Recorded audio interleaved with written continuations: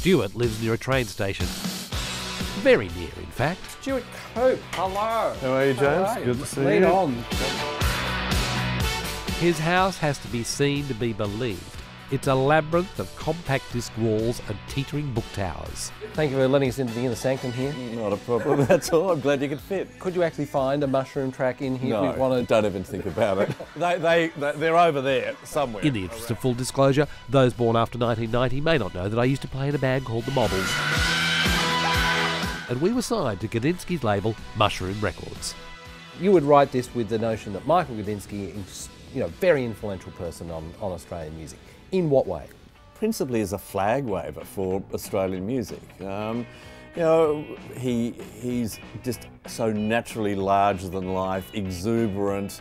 Once he cottons on to an artist, he's the guy behind Skyhooks, Hunters and Collectors, Split Ends, Paul Kelly, The Models, Jimmy Barnes, The Rubens, Temper Trap. I think his main skill and contribution is just his enthusiasm. I'm going to that void, I'm flying through space, I'm an asteroid, time doesn't he still uses the word vibe 25 years after everyone else has stopped using it. But if the vibe is good and the vibe is happening, then Michael is this unstoppable force. What's different about Mushroom? We've set up a label which is involved with more than just the recording, but recording, the publishing, the actual management and the agency all working very strongly together. If you're an Australian, an emerging musician, and you want someone out there hustling and screaming about you and talking to anyone, you don't get anyone more exuberant than Gudinski. Did Michael create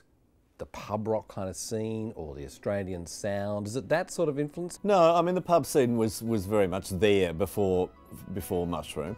What Michael and Mushroom did was nurture it. They gave it a home, this sort of enclave for a largely blues-based, credible, serious rock and roll label. And it was very much that until, this Kylie Minogue came along in the mid-1980s and almost caused a palace revolt down there. Half of the staff were going, no one credible will ever sign with us ever again.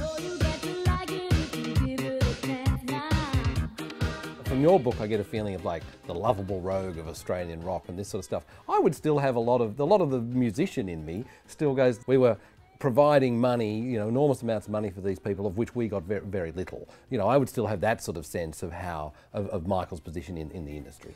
And in some ways you wouldn't be incorrect either. Or Robinson Crusoe. Yeah, no, exactly.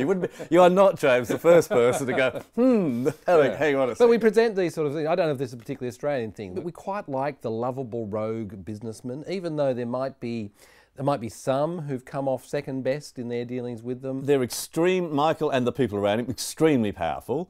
They have fingers in just about every available pie. I mean, Michael Gudinski is not just a record label, he's a publishing company, he's a merchandiser, he's got a film company that made the Chopper Read movie and many other things. Now, if you're in a band or an artist and haven't been successful and you've been involved with that structure, then you tend to have a slightly jaundiced view of that structure. I'm yet to find a musician who takes that inward look and goes, well, the fact that we weren't multi-platinum superstars is because our last 4 records were garbage, we didn't tour, we alienated everybody, and the time was wrong.